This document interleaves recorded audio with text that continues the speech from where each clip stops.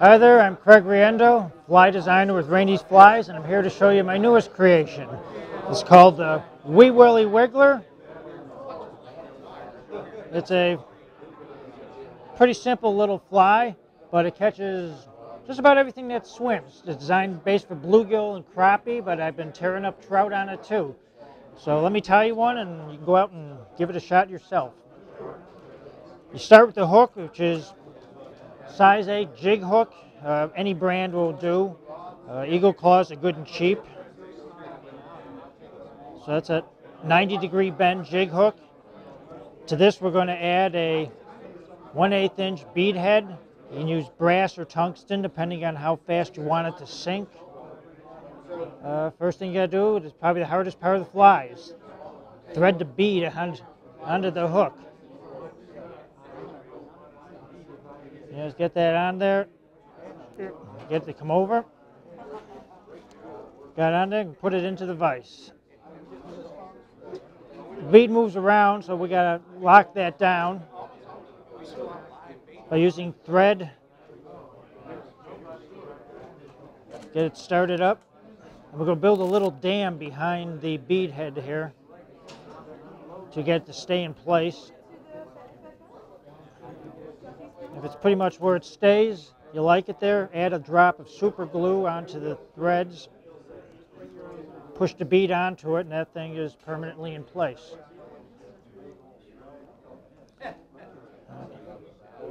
All right, to this, we're going to build an underbody of a crystal flash.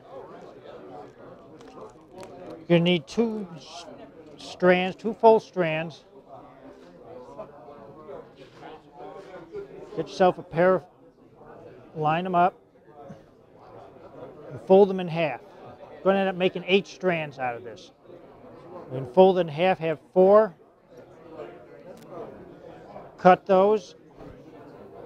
Fold it in half again, and we have 8 strands.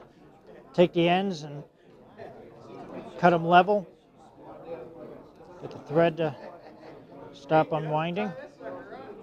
Tie them in just behind the bead and wrap them down the length of the body. Because what you want to end up having is have a loop of those at the back end like that. Bring your thread forward, tie it off. Hang it in your cradle, get it out of your way. Okay. Next step, get yourself your dubbing whirl. Get your dubbing whirl, take those loops, put them on the whirl, and spin. When it wants to fold up on itself, you know you got it done right. It makes a nice rope. And just palmer it up the whole length, well, let's say 7/8 of the length of the hook, just short of the bead by about 2 turns. This adds a little flash to the fly, but its main purpose is to build an underbody to attach the rubber body to the hook. Just tie it in, get the flash out of the way. All right, the secret ingredient to this whole fly is one of these. This is, I call it, giant puffer ball. You can find these things at Michael's craft stores or Walgreens or any toy store. It's just these very, very stretchy rubber legs. And the deal about them is these rubber legs, because being so stretchy, you can't really thread them on a hook. They just push themselves off. You can't tie them on a hook because it cuts right through it. So here's the trick. Cut yourself one of these little legs off. I'm going to put it down on the table here. Find yourself your bodkin and a lighter. What we're going to do is we're going to melt a groove into the rubber body to glue it onto the hook. So all you do is take your lighter and heat your bodkin up. I know the hook shank's a 1/2 inch long, but I want to leave an 1/8 inch gap to put a hackle on, so I need to cut a 3/8 inch groove. This is good and glowing. Come back down. Secret thing right here, just touch it in. See what I got there? Is it just melted it in like that. So that's how it's going to sit on the hook. So it's even with the top of the rubber body. After it dries a little bit, just peel it off. You're done. Now, turn it over on the bottom side of the hook shank here. Going to add a little bit of super glue. Just a dab down the shank. Turn it over again. Take my rubber body, okay, with the groove there facing up to the top, put it on my finger. I'm just going to push it up onto there. Just get it lined up, because you get one shot at this. It's going to stick immediately. So about an 1/8 inch back from the bead and just plunk.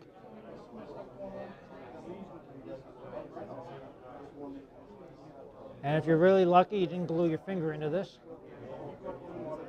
Give it about 10 seconds here. And there you go. The body is on. You can see the flash still on the top. It doesn't totally envelop the hook. But that body is on there, not going anywhere. Then get yourself some saddle hackles. Again, I like all chartreuse, but chartreuse in black works pretty good too, or chartreuse in white. Get yourself one feather, get it up here by a tip, and kind of open it up. Just hold the tip, get it there as a tie-in point. Just a couple wraps to hold it. Tie it off. Put your thread back in the cradle. Cut off that extra tag. Yep.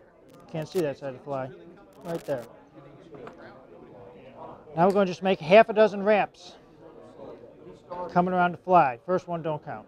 So it's 1, 2, 3, 4, 5, 6.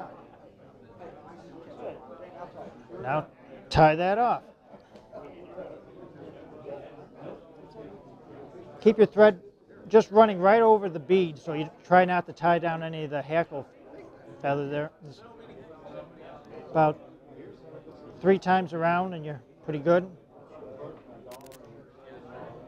Cut that out of there. Now you could, like I said, just easily make a couple half hitches around this to tie it off. Just, you know, come in here like that to tie it off.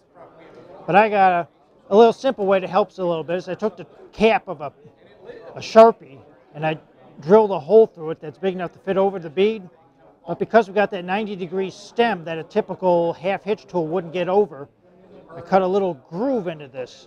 So that allows it to slide over the stem. So you just put that over there, slide it over, and just, you know, here's your new half hitch tool. Just bang. Tie it off. That's all it takes. A couple half hitches, cut it off. Get yourself a dab of head cement, and you're done. Simplest fly in the world, and it catches the heck out of fish.